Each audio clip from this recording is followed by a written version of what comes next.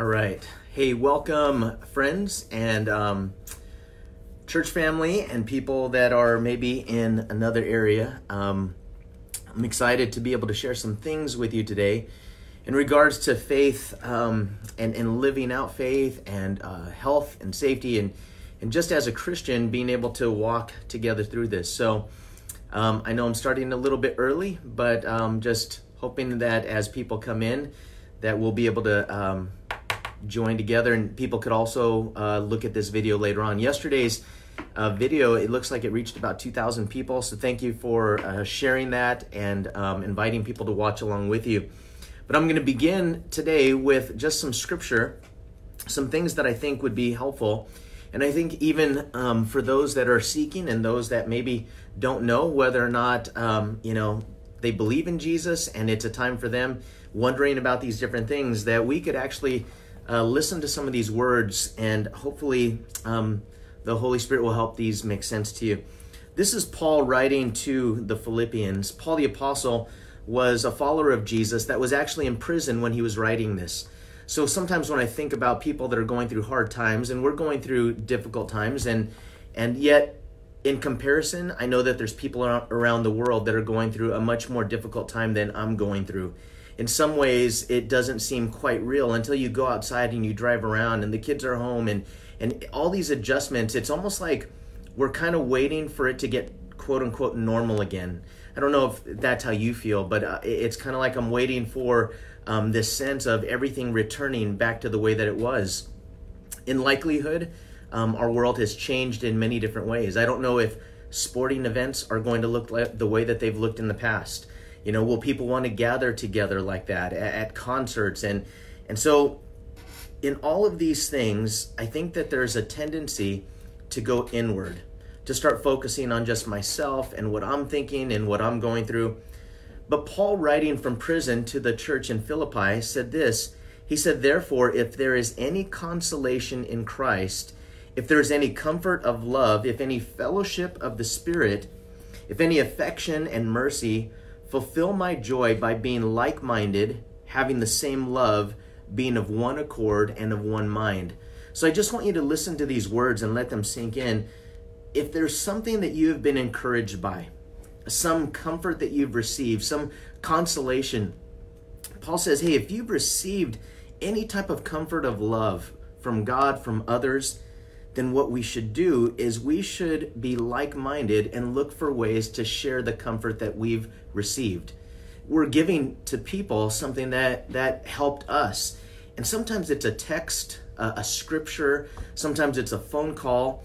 I'll tell you, a great thing would be talking to people live and in person. And it's a blessing sometimes to do it digitally, but realizing that connection other than text, a phone call, FaceTime, those things would be helpful.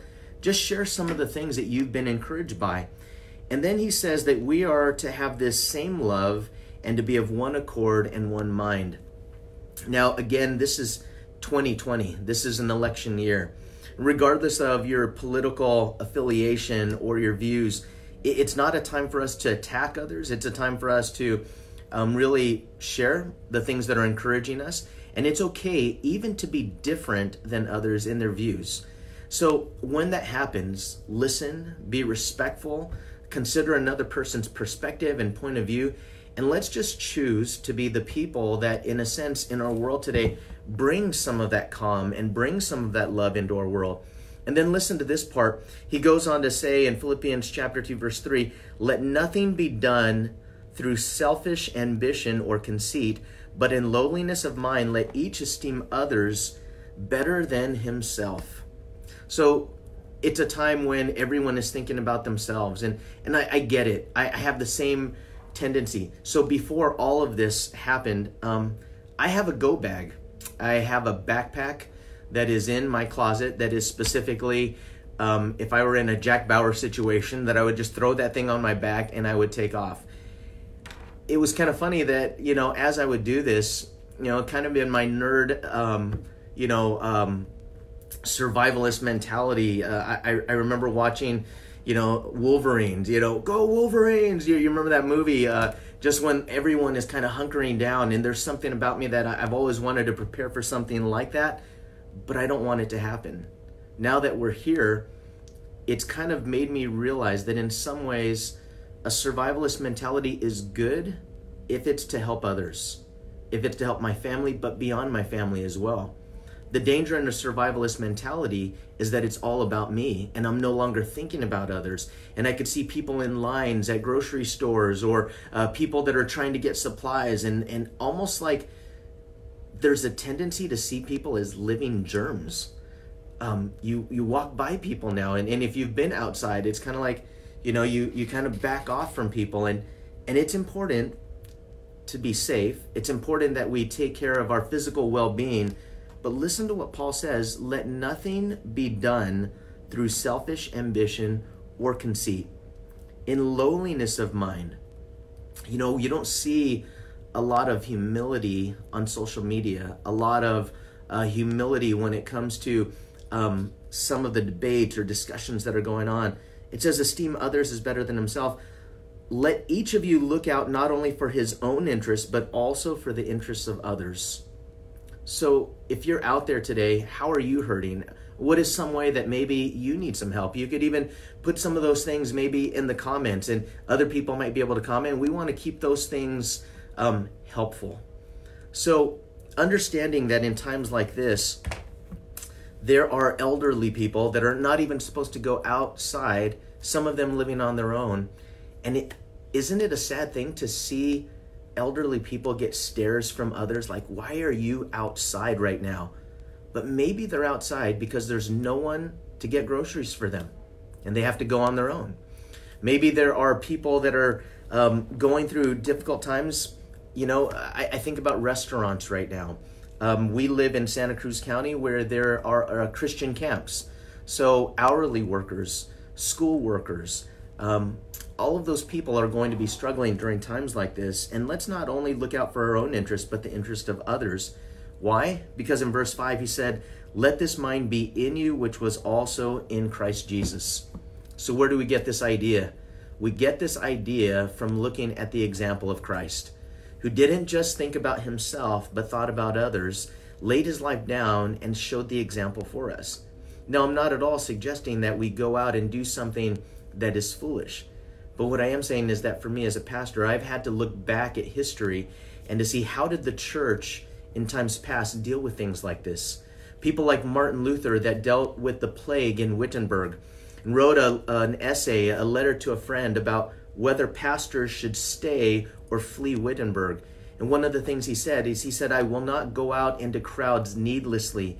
I don't want to inadvertently put someone at risk and thus put my life in danger and their life in danger.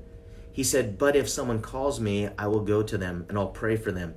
And I think that that's kind of that balance of caution and wisdom, and at the same time, sacrifice and caring for others that God calls us to have.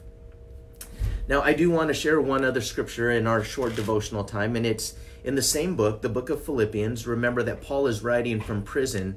I think we could be encouraged when we see someone going through something even more difficult than what we're going through, and we see them have faith, and we see them thinking about others. Well, one of the ways that Paul was able to have this attitude was this. It says in Philippians chapter 4, verse 6, he writes and he tells them not to worry about anything, be anxious for nothing, but in everything by prayer and supplication with thanksgiving, let your requests be made known to God. So one of the ways that we could deal with our own anxiety and difficulty is this, not to be anxious. And don't take that as a guilt thing if you're anxious. I mean, who isn't during times like this? But what Paul is saying is don't fix your mind on the things that are going to cause more and more anxiety. Instead, pray about everything. And then as you pray, notice he says, with thanksgiving. Make a list. Go around the table tonight as you're kind of sheltering in place and hunker down, and maybe just go, each person, and say, what is something that you're thankful for right now? What is something maybe that even in the midst of this COVID-19 outbreak, that maybe there's some way that God is using this to cause you to remember, hey, I'm thankful for my family. I'm thankful we have shelter. Maybe I'm thankful for a way to really think about what's important in life. So Paul says, don't be anxious for anything, but pray with thanksgiving, make your requests to God. And then he says this, and the peace of God, which surpasses all understanding, will guard your hearts and minds through Christ Jesus. Notice that he doesn't say it's a peace that comes from understanding. Sometimes we're trying to look for a peace that if I just understand this COVID-19 coronavirus thing, then maybe I'll get some peace. And you won't. Because as a pastor, I've been having to do a deep dive into the news more than I ever have. I'm having to monitor different websites to find out what are the rules about engagement and personal interaction. Usually, honestly, I try to avoid a lot of the news and then just have it in bits and pieces at a specific time. Right now, I've been having to scroll through news feeds. I want to encourage you, when it comes to what you set your mind on, your emotions, your thoughts, your spiritual walk, those things follow. So Paul goes on to tell us that this is the peace of God. It surpasses understanding, and it will guard our hearts and our minds through Christ Jesus. I want to guard my heart. I want to guard my mind during these times from spiraling. And I'm like you guys. I just want you to know that. It's not like there's ever a level of attaining where, okay, I'm not anxious anymore, or I don't go through anxiety anymore. As human beings, it's something that's common to all of us. Yesterday, I found myself spiraling a little bit. I found myself short with my wife, short with my kids, kind of snappy because we're all in close confines and things are getting messy and like, hey, you used more than one glass. Like, that's against the rules. You can't do one glass for everyone. Clean up your own mess, wash your hands. And I found myself a little bit on edge, and I needed to come back to this place today of allowing my mind to think on the things that are good. It says, final verse I'll share with you. Paul says, finally, brethren, whatever things are true, okay, whatever things are noble, whatever things are just, whatever things are pure, whatever things are lovely, whatever things are of good report, if there is any virtue, if there's anything praiseworthy, meditate, think on these things. And the things which you learned and received and heard and saw in me, put into practice and do these things, and the God of peace will be with you. So during this time, I would suggest some practical advice as we close, some application. Go to legitimate news sources for what's going on. If you just watch network news continually, they're going to look for extremism. They're going to look for the most newsworthy items, and it could bog you down. It bogs me down. So for me in Santa Cruz County, the website that I look at is Santa Cruz Health. It's the Santa Cruz Department of Health because I want to find out what's happening locally. I might go to the CDC if I want more information about the coronavirus, but I don't want to just read that continually. If I do, it causes a little bit of a fear in me. But I'll tell you, if you have children in the home, they will catch what you have. And I don't mean that, no pun intended. Faith is caught more than it's taught sometimes. And I could say, hey, don't worry. But if they see me worrying, they're going to worry. They're going to take the cues of faith and calm from you. I also want to encourage you that during these times, as Paul wrote, whatever things are true and noble, these good things, these beautiful things, share good things. Take pictures. If you live, Shane Daniels, he's a missionary in Hungary. He said, hey, if you're living in a beautiful place, please share those things with everyone else around the world. And let's concentrate on some of those things. Creativity. God is the creator. Creativity comes from him. Have you, I was just thinking last night, what if we did a painting party, in our house? Or what if you did a Bob Ross type of thing? Hey, we're all going to try to draw this. We're going to paint this and we're going to share it online in this virtual meeting. Read books. Our kids, some of our kids are doing this thing called a writer's guild. And what they're doing is they're actually going to start writing, and they're going to be sharing poems, short stories, novels, things that they're writing in their progress. And then for the kids, make it fun for them. When I was a kid growing up, when we had a blackout and the electricity would go out, I think my parents hated it. As a kid, I loved it because my siblings and my mom, they made it fun. We put bed sheets up and we had flashlights and we pretended that we were camping, and we put a little fire. We didn't have a fire, but you could do that. You could have a fire in your fireplace. We didn't have a fireplace growing up, but those are things that you could do. Also, in the comments below, if you have a need and you're local, if you're elderly, you cannot get outside to do some of the shopping, some of the things that maybe even things we haven't thought of. Reeve Lively, who's our new youth pastor, he's like, hey, you guys just hired me and now I can't even meet with the youth group. So I hope that you connect, via Instagram, Facebook, what have you. But if you have a need in your local, there's other people in the area that would like to help as well. I know that Brian Jolly said, hey, let me know. He emailed me, Pastor Matt, if there's anyone that needs an errand or something to be fixed or what have you, we could do those things. Dana also has provided curriculum for our kids. And if you're living outside of the area, if you want like kids ministry things, resources, let us know and we'll email you some of those lessons, some of those packets, things that you could do that are fun, worship songs with them at home. And then finally, subscribe to our newsletter. There are people from our own church that said, hey, we didn't know you're doing these Facebook Live things. I'm like, well, have you subscribed to our newsletter? They're like, no.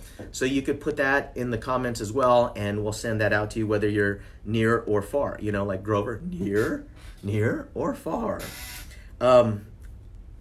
We're learning. We're all learning. We're all growing. I'm doing this thing right now where we're getting a corporate Zoom account. I'm actually thinking about doing a Wednesday night, not tonight. Life Church is canceled tonight, but maybe by next Wednesday, if we have this set up, I think I could have like 300 people in the classroom where I could actually see your faces like Brady Bunch squares, and we could teach through a Bible passage and you could raise your hand and I could mute people so it's not super noisy, and other people can go ahead and they could grow, they could learn as well. So those things are coming. Let's stay connected. Be a light in your community. This is a time in a season where the church should really not be under the bushel, or the basket. We shouldn't hide our light. We should share during times like this, because Jesus said, all people will know that you're my disciples by your love for one another. So God bless you. Stay safe. And let's all stay with our eyes focused on things that are good and pure, not from selfish intent. Let's be like Jesus. Amen. All right. God bless you guys. See you, Lord willing, tomorrow at noon.